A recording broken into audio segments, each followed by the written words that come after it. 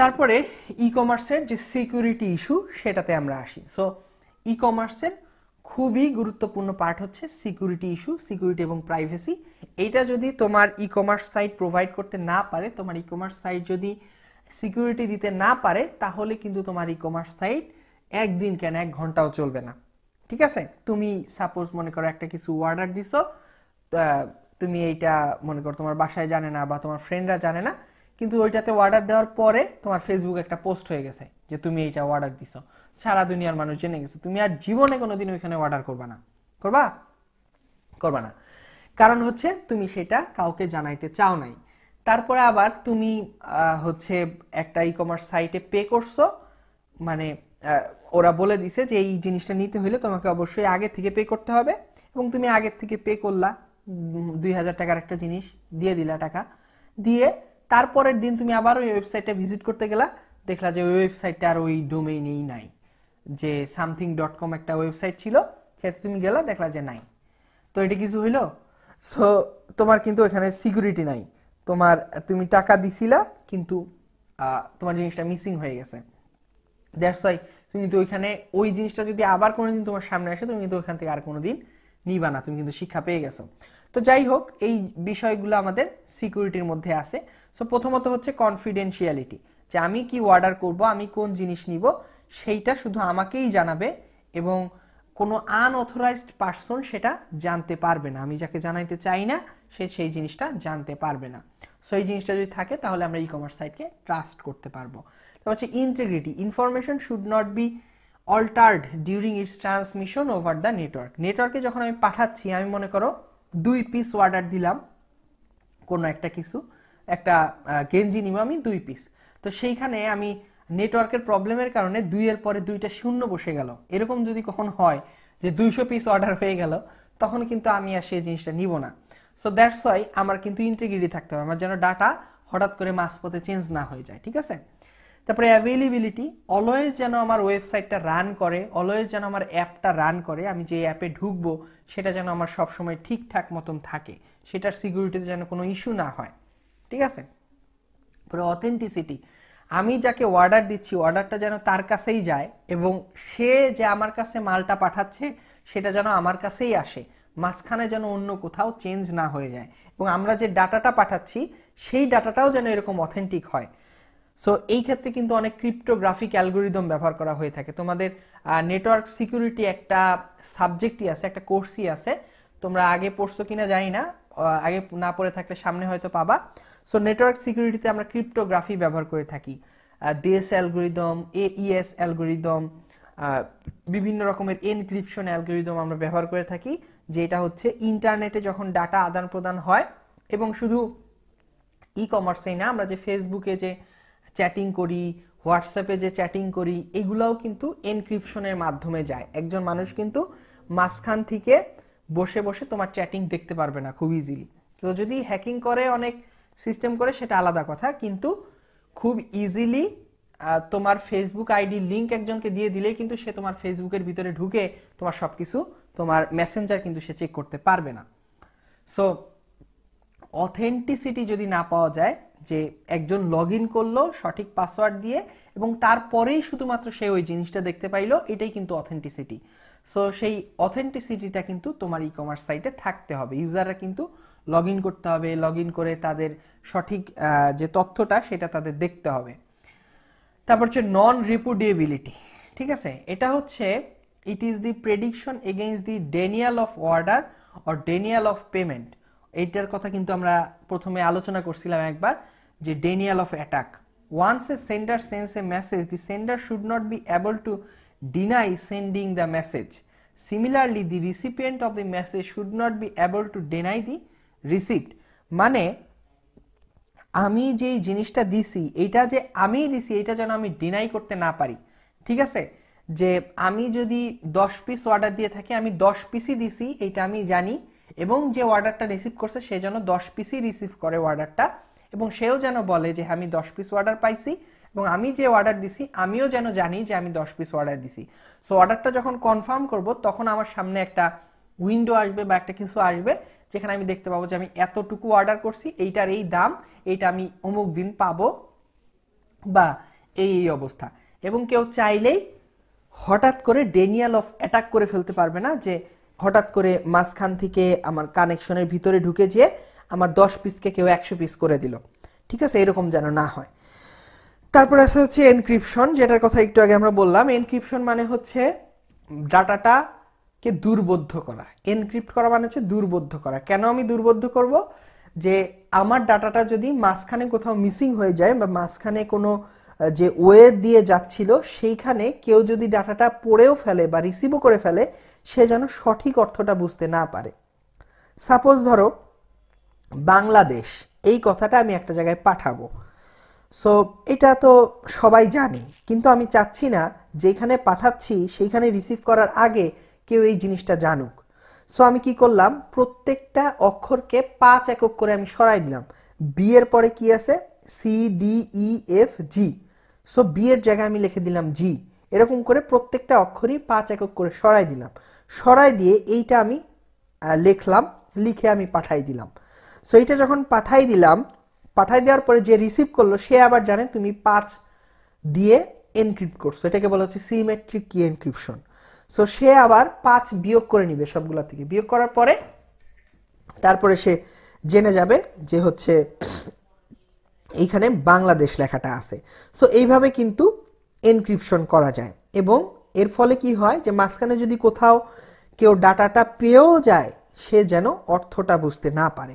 So that's why ওয়েবসাইটে যখন data এক সার্ভার থেকে এক সার্ভারে পাঠানো হয় তখন এনক্রিপ্টেড ডাটা পাঠানো হয়। এবং যে এনক্রিপশন কিটা, সেইটা হচ্ছে রিসিভার এবং সেন্ডারের কাছে যেই ইয়া থাকে, এনক্রিপশন টেকনোলজি থাকে, শুধুমাত্র সেইটাই জানে। আমরা যে পাঠাচ্ছি আমরা নিজেরাও বুঝতে পারি না, এবং যে রিসিভ করতেছে সেও নিজে বুঝতে পারে না, কিন্তু সে তার রিসিভ করার আগে একটা ডিক্রিপশন অ্যালগোরিদম রান করে এবং আমার সেন্ড করার আগে একটা এনক্রিপশন অ্যালগোরিদম রান করে, এবং এই এনক্রিপশন এবং ডিক্রিপশনের মাধ্যমে ডাটাটা সঠিকভাবে যায় আর কি। তো যাই হোক, এই এনক্রিপশন ডিক্রিপশনকে বলা হয় হচ্ছে ক্রিপ্টোগ্রাফি, এবং ক্রিপ্টোগ্রাফি এবং নেটওয়ার্ক সিকিউরিটির উপরে পুরো একটা আলাদা কোর্সই আছে। সো সেইটা নিয়ে আসলে এখন বিশাল করে আমার এখন আলোচনার সময় নাই, বা সেটা এখন আমরা পড়তে পারবো না। তোমরা চাইলে দেখতে পারো, আমার লেকচার একটা সিরিজ আছে নেটওয়ার্ক সিকিউরিটি এবং এনক্রিপশনের উপরে বা ক্রিপ্টোগ্রাফির উপরে, সেখান থেকে তোমরা চাইলে আরও দেখতে পারো আর কি। তারপরে আছে অডিটেবিলিটি। Data should be recorded in such a way that it can be audited for integrity requirements. মানে যখন দরকার পড়বে তখন যে কেউ যেন ওইটাকে অডিট করতে পারে, সে যেন ওইটাকে দেখতে পারে, সে যেন বুঝতে পারে যে আসলে এখানে কি হচ্ছে, সঠিক আছে কিনা, ঠিক আছে কিনা, এটা যেন যে কোনো সময় অডিট করা যায়। সো এই জিনিসগুলো হচ্ছে আমাদের ই কমার্সের সিকিউরিটি সিস্টেমের মধ্যে থাকতে হবে।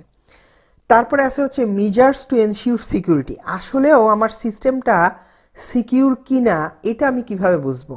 সো এইটাকে বোঝার জন্য আমার 3 ধরনের মেজারমেন্ট আছে। এই 3টা হচ্ছে এনক্রিপশন, ডিজিটাল সিগনেচার, একটা হচ্ছে সিকিউরিটি সার্টিফিকেটস। সো প্রথমত যেটা আসে সেটা হচ্ছে এনক্রিপশন। এনক্রিপশন সম্পর্কে আমরা একটু আগে জানলাম যে আমার ডাটাটা এনক্রিপ্টেড আকারে মাঝখান দিয়ে যায় এবং তারপরে রিসিভ করে সেটা আবার ডিক্রিপ্ট হয়, তারপরে সেই ডাটাটা কাজ করে। সো আমি যখন মেজার করব আমার সিস্টেমকে, তখন আমি দেখব প্রথমত যেখানে কি এনক্রিপশনটা অ্যাপ্লাই করা হয়েছে কিনা, হইলেও সেটা সঠিকভাবে কাজ করতেছে কিনা। সো এটা একটা মেজারমেন্ট। তারপরে হচ্ছে ডিজিটাল সিগনেচার। ডিজিটাল সিগনেচার হচ্ছে সেই সিগনেচার যেইটা দেখে কেউ একজন বুঝতে পারবে যে এই মেসেজটা আসলে আমিই পাঠাইছি, ঠিক আছে। সো অনেক সময় দেখা যায় যে তোমাকে বলে দেয় যে মেইলে আপনার সিগনেচারটা পাঠায় দেন, বা একটা ডকুমেন্ট পাঠায়, এই ডকুমেন্টের মধ্যে সিগনেচার করে আপনি পাঠায় দেন, সেটাও কিন্তু একটা ডিজিটাল সিগনেচার। আবার হইতে পারে তুমি যখন মেইল পাঠাও বা তুমি যখন একটা ওয়েবসাইটে তুমি যখন তথ্য দাও, তোমার একটা পাসওয়ার্ড থাকে, সেই পাসওয়ার্ডটা দিয়ে তুমি যখন দাও তখন ওদের আরেকটা কোনো পাসওয়ার্ড বা কোনো একটা কথা থাকে, সেইটা হয়তো বা ওই পাসওয়ার্ড অনুযায়ী চেঞ্জ হয়ে যায়, যেই পাসওয়ার্ডটা শুধুমাত্র তুমি ছাড়া আর কেউ জানে না। সো সেই পাসওয়ার্ডটা দিয়ে যখন তুমি ওই মেসেজটা পাঠাও তখন সেটা একভাবে যায়, অন্য কেউ যদি ওইটা মেসেজটা পাঠায় তখন সেটা আরেকভাবে যায়। যখন এটা রিসিভ হবে তখন রিসিভার এন্ড থেকে বোঝা যাবে যে আসলে মেসেজটা কি তুমিই পাঠাইছো নাকি অন্য কেউ পাঠাইছে। সো এই যে বোঝার পদ্ধতিটা, মেসেজ কি আসলে অথেন্টিক মানুষই পাঠাইছে কিনা, যেই পদ্ধতিতে এটা জানা যায় সেটাকে বলা হচ্ছে ডিজিটাল সিগনেচার। এটা হাতে লেখা সিগনেচার হইতে পারে, কোনো ডকুমেন্ট হইতে পারে, কোনো পাসওয়ার্ড হইতে পারে, কোনো এনক্রিপশন অ্যালগোরিদমও হইতে পারে। ঠিক আছে, হচ্ছে ডিজিটাল সিগনেচার। এবং এনক্রিপশন এবং ক্রিপ্টোগ্রাফির যেই কোর্স আছে সেখানে ডিজিটাল সিগনেচার নিয়ে পুরো একটা ক্লাস আছে আর কি। তারপরে হচ্ছে সিকিউরিটি সার্টিফিকেটস।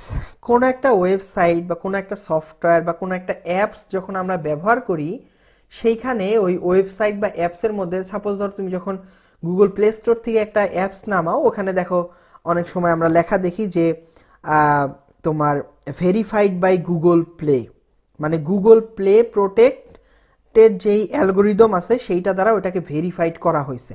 বা কোনো একটা সফটওয়্যারের মধ্যে লেখা থাকে যে সিকিউরিটি সার্টিফিকেটস, সেখানে হয়তো বা থাকতে পারে 9001 ISO সার্টিফাইড বা ওইরকম কিছু একটা আছে, যেটা দেখে আমরা বুঝতে পারি যে অমুক কোম্পানি এটাকে সার্টিফাইড করে দিছে যে এই সিস্টেমটা সিকিউর। সো এখন আমি সেই সার্টিফিকেশনটা দেখে নিশ্চিত হইতে পারবো যে হ্যাঁ এই সিস্টেমটা সিকিউর, পরে আমি সেখানে ডাটা আদান প্রদান করব বা সেই জিনিসটাকে আমি ব্যবহার করব। যাই হোক, তারপর আছে হচ্ছে সিকিউরিটি প্রোটোকলস ইন ইন্টারনেট। ইন্টারনেটে নানান রকমের সিকিউরিটি প্রোটোকল আছে, SSL আছে, SSH আছে। সো সেগুলো আমরা একটু সামনে দেখব। সো প্রথমত আছে হচ্ছে সিকিউর সকেট লেয়ার, যেটাকে বলা হচ্ছে SSL। এই সিকিউর সকেট লেয়ারটা হচ্ছে আমরা ওই যে গেট মেথড, পোস্ট মেথডে যে ডাটা পাঠাই সার্ভারে, সেইখানে এই জিনিসটা কাজ করে আর কি। ঠিক আছে, so it is the most commonly used protocol and is widely used across the industry. ইন্ডাস্ট্রিতে ওয়াইডলি এই জিনিসটা ব্যবহার করা হয়, কোনটা? SSL বা সিকিউর সকেট লেয়ারটা। It means following security requirements. এইটার মধ্যে কিছু রিকোয়ারমেন্টস গুলা থাকে যেটা মিট করে বা ফলো করে, যেটা হচ্ছে অথেন্টিকেশন, এনক্রিপশন, ইন্টিগ্রিটি, নন রেপুটেবিলিটি। এই যে আমরা একটু আগে যেই জিনিসগুলো সম্পর্কে ধারণা নিয়ে আসলাম, যে এনক্রিপশন, অথেন্টিকেশন, নন রিপুটেবিলিটি, এই সমস্ত জিনিসগুলা এনশিওর করে বা মিট করে কে? এই যে সিকিউর সকেট লেয়ার বা SSL।